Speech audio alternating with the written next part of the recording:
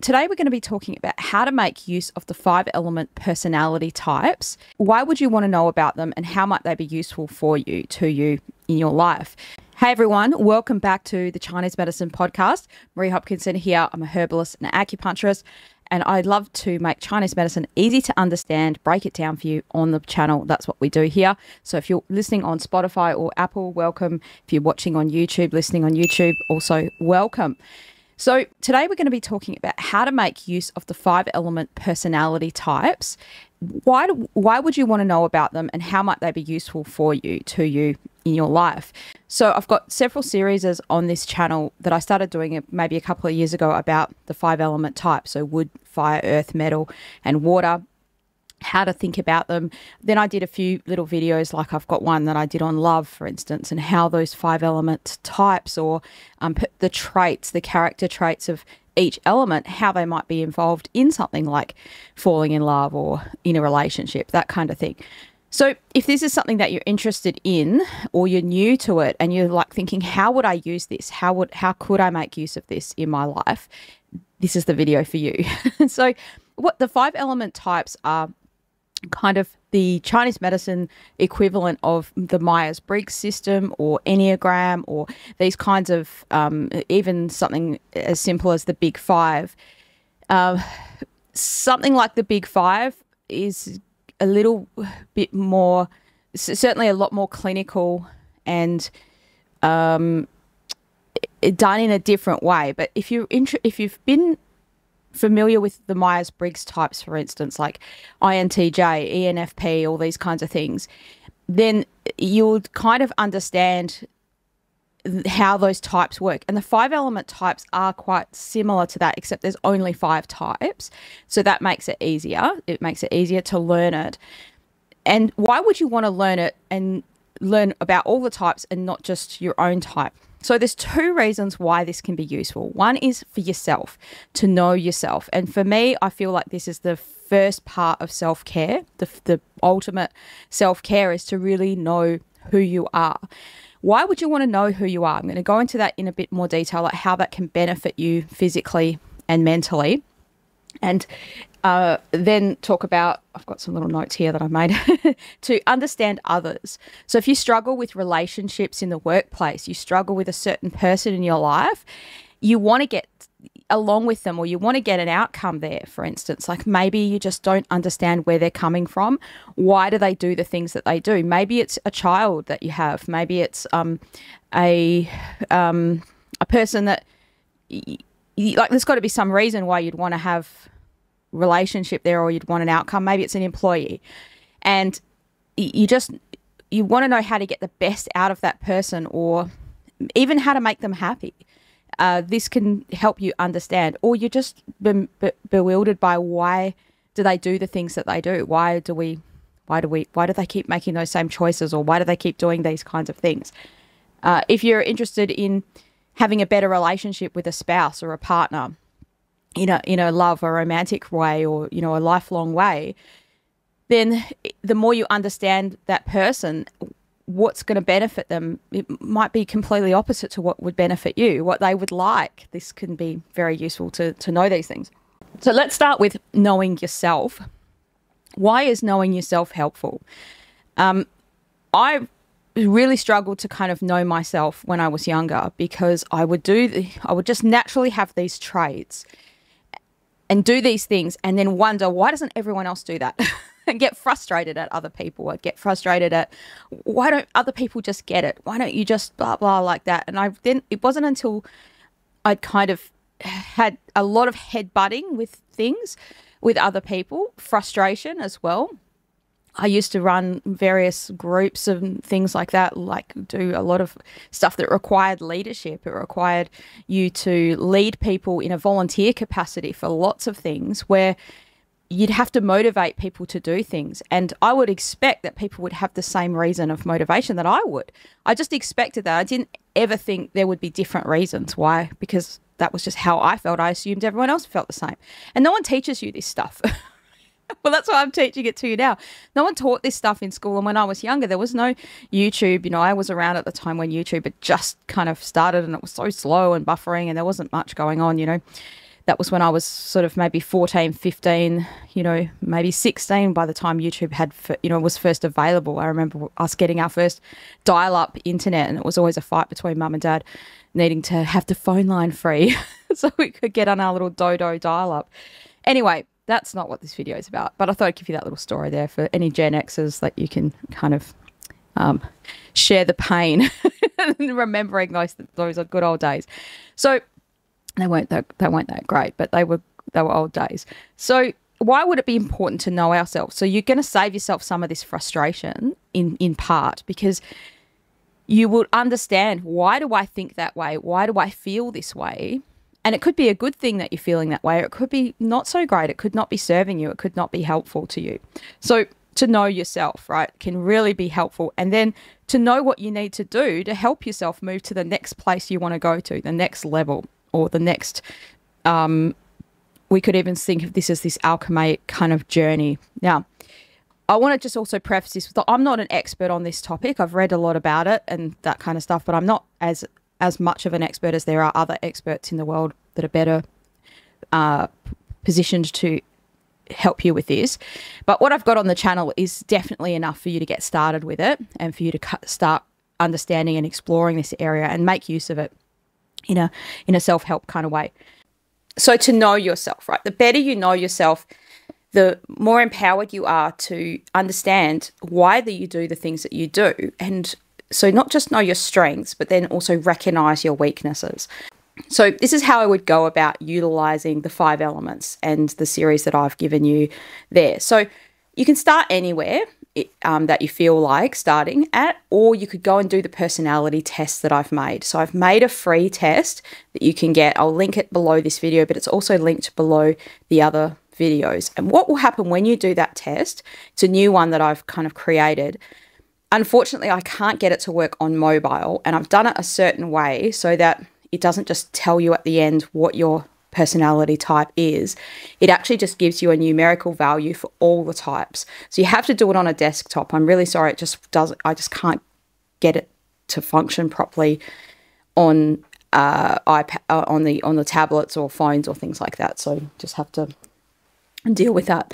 But what's great about that test is you'll get a numerical value for each element, okay? So then you might be like 20 points on wood and 15 on fire, and then 7 or 5 on the others, something like that. Let's say, just as an example.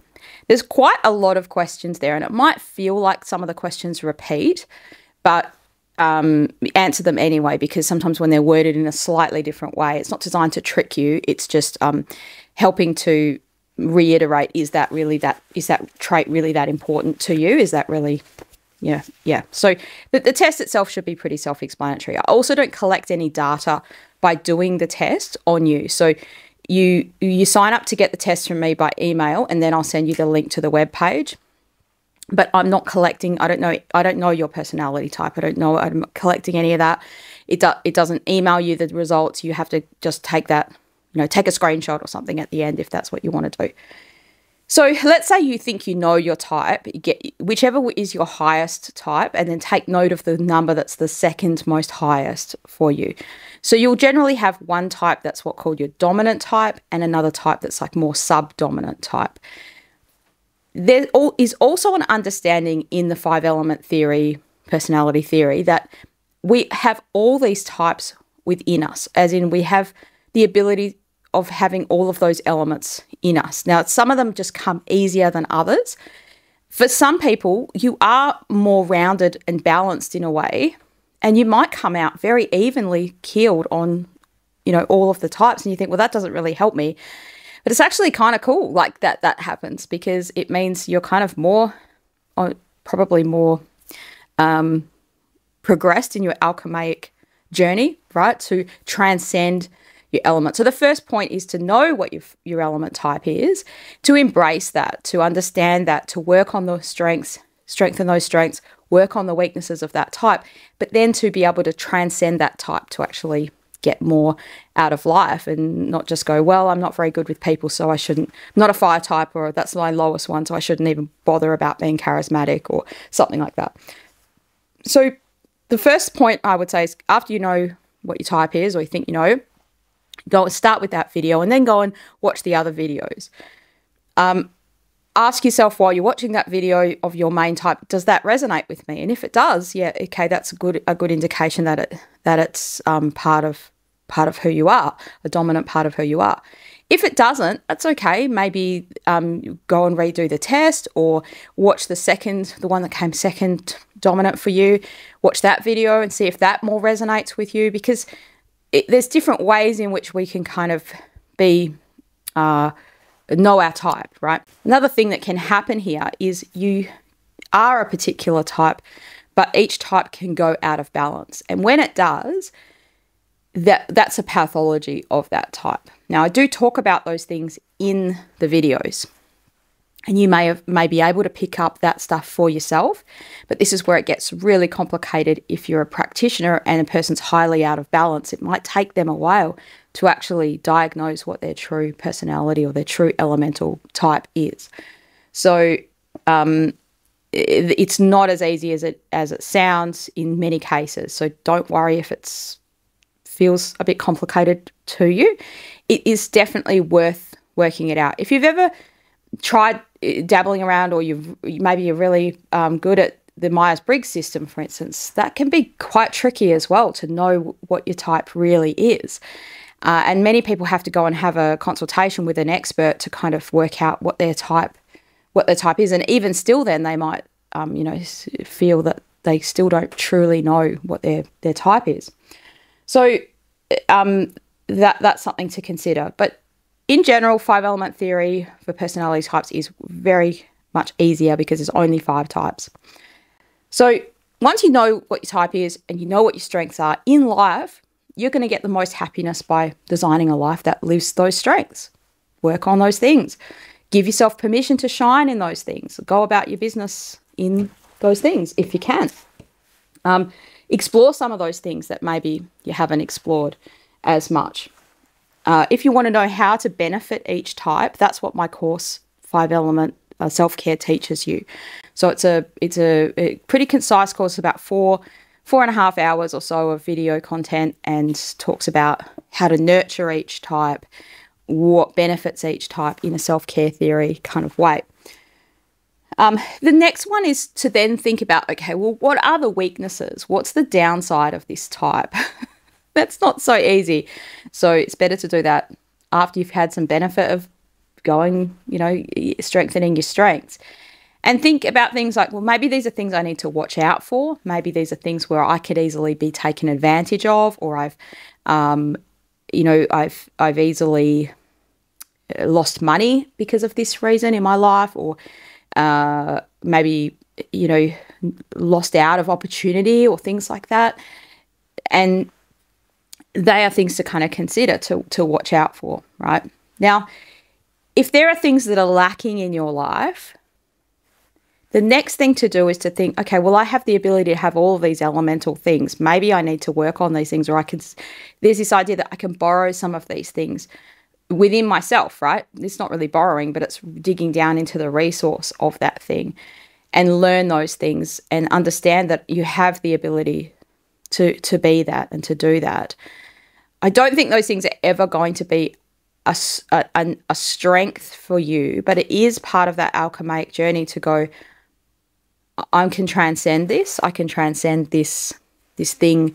Let's say being around people is a good example to give, because it's a one that people commonly can identify. They either do feel benefited by being around others, or they don't. Or there are times where you do and times where you don't, maybe even. So, if that's something where you really shy away from anything associated with social things because you just don't enjoy that, there is going to be a lack, or there could have been a benefit that could have come to you from doing that.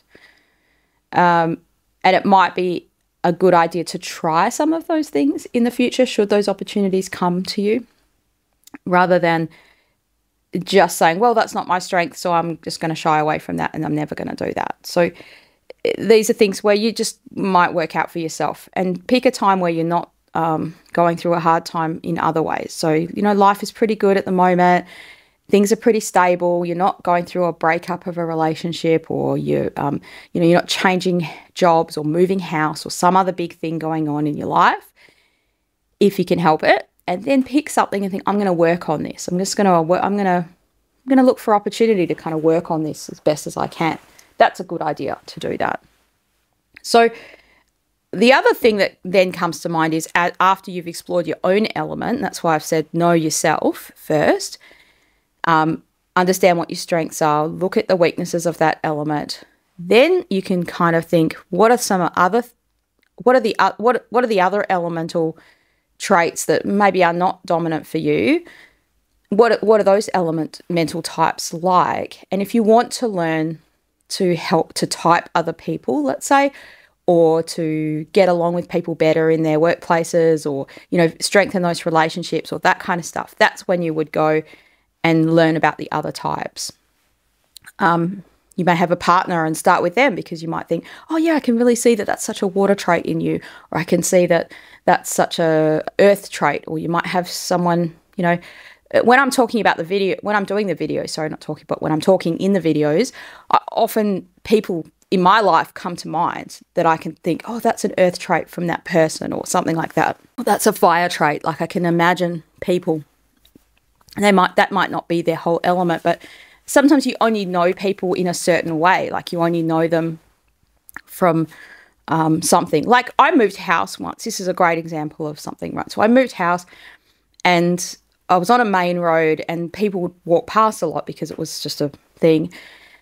And I don't know if it was this lady was doing this to everyone, or she was doing it to me because she thought I was a kindly person. I don't know. And I'm certainly not an earth element type of person, but this lady would walk past on her walker daily pretty much. And if I was there, she would say hello, right? Because I'd often be outside watering my garden. So it would have been in the evening or something, and I had a little garden out the front, and I would be watering that garden. You know, and I often do my painting out the front on the veranda of this house, because there was no out the back. There was only an out the front, and it was a bit of a weird thing because you were sort of on show to the to the main road, but it didn't bother me. And there's a fence at the front, but she could walk through the fence and just see me from the roadside. But she would come right up. And what happened is she noticed when my car was there, and if she was walking past, she would knock on the door, right? So sometimes I'd be having a sleep in the house or something like it. I remember once I had done this. I do music, and I'd done like all night gig thing because of online. It was back at the COVID time, and I've got fans overseas, and I'd done this gig like live stream at 2 a.m. So 2 a.m. and then 8 a.m. or something like that. And so I was sleeping in the afternoon, and I hear this knock at the door, and it sort of woke me up, and I'm like, you know, so she was just so nosy that I don't know if it's nosy, but that is an earth element person. They like relationship, but they need it, and they become needy, or they can not realize that that could be encroaching on others that don't feel that way. But at the same time, the world needs people like that, because, like, you know, at that time I did mine because I was trying to sleep, but it's kind of nice that someone cares. It's kind of nice that someone walks past and says, hey, how you going? You have a little chat, and you talk about your garden, and you talk about things. And she would tell me, you know, I would save jars for her because she was an Italian lady, and she would make things. And so I would save up my empty jars, and she would take them and put, you know, tomato sauce or whatever in them. It's nice that there's those needy people in the world, and that, like, needy as in, I shouldn't make that makes it sound bad, but it can be borderline needy. That's an earth element type. She was a nurturing type. She didn't care that I wasn't, like, she was treating me almost like a person she really knew, and she didn't really know me at the start of walking past. She just kind of inserted herself into my life. And that's what earth element people can easily do, and that they don't think anything of that. They might not realize that. So the benefit of that as a strength would be that person generally knows a lot of people. They have a lot of people they could call on if it's a time of crisis, probably, because they're probably kindly people. They might do things for people. But the weakness of that is that they might be perceived by others as being annoying or being too needy or being a busybody, right? That kind of thing. So, or maybe they are that. If they got really out of balance, yeah, they might be not being able to see the boundary of like, oh, maybe I shouldn't just knock on this person's door and, to just say hello. But, the benefit of that in society is, well, someone might be inside needing a friend and, they're being friendly. So hopefully that's a good example to, a bit of a funny one, but a good example to let you know about understanding different types and why do people do what they do. And then thinking about, is this going to help me to, maybe there is a relationship that you're struggling to understand, and think about, okay, how can I understand this person? What is that? What is that? Why are they doing that thing? What are they looking for? What do they need? Yep. So yeah, that's, hopefully that's useful and helpful to you. So how do you make use of this personality type thing? Now, if you get through all of that and you're still hungry for more, there's a few places you can go to learn more, right? So one is, I did an interview on my channel with a practitioner called Lita Herman, and she has a thing called the Alchemy Learning Center, but they also have Inspired Action. That's the podcast name. Inspired Action podcast. So her and another colleague do this podcast, and that's great. You can learn more about the 5 elements that way. She has a book that they've done. Go and watch the interview that she and I did. And when we were doing this, I didn't know as much as I know now about this area, but I'd done all the 5 element personality type videos at that point. So that's a great resource to kind of go and delve and deeper into it. And then those 2 people in their podcast and in their book, and they have a course and things like that they do, that would take someone on that alchemy kind of journey to kind of transcend the 5 elements, and also to understand a bit more about things that I don't talk about on this channel so much, where they have the 9 palaces and, different things that are needed for each person, and how to kind of get what you need in life and what's going to benefit you and all those kinds of things. So that's a good place to go. There's a few books. I mentioned them on the series, so I won't go through them now, but there are books about it. There's one that I use a lot called the Between Heaven and Earth by, I think it's Ephraim Korngold, something like that. I'm just looking around, see if I have it in here. I don't think I do. That's a great one to get started, and that has also a little quiz, little questionnaire inside the book. So hopefully this is useful and helpful to get you started in the personality types, to understand it's not supposed to be a medical system of Chinese medicine, as in it's not a treatment system. We wouldn't use it to treat you with acupuncture or with herbs unless you are a 5-element practitioner. They do use this. They do use this understanding to kind of rebalance you and treat you. But that's a very specific system of Chinese medicine. That person, every practitioner studies the 5 elements. And this is where it gets confusing. But not every practitioner is a 5-element practitioner. So there's one school, I think, in the UK, and there may be one school in the US, I think, that teaches this system. It's a very specific system of acupuncture, not of Chinese herbs, that is designed to kind of help bring people back into balance in their element. So I've also done an interview with a practitioner that I know in Perth who does this, called Jessica Kennedy. I think we did like 2 interviews on the channel, so you can go and look at that. And she does consultations for people in Perth, Western Australia. Other than that, I don't really have any other recommendations of 5-element practitioners. So everyone can make use of this as a way to understand yourself and understand other people. You cannot make use of this as an individual person to treat imbalances. That's not what the self-care is designed to do. It's not designed to treat an imbalance. It's designed to enhance or promote that element, and to do things that are going to nourish various different parts of us, what's right for each season, not to treat an illness that's already kind of happened. So if that's the case, you need to see a practitioner if that's something you've identified or you think might be going on there. All right, I hope you're doing well, and I look forward to seeing you again on another video soon. Don't forget to check out my course and the personality test that you can get for free from me, and the course is on sale at the moment, so it's a great way to support yourself and support the channel. Thank you.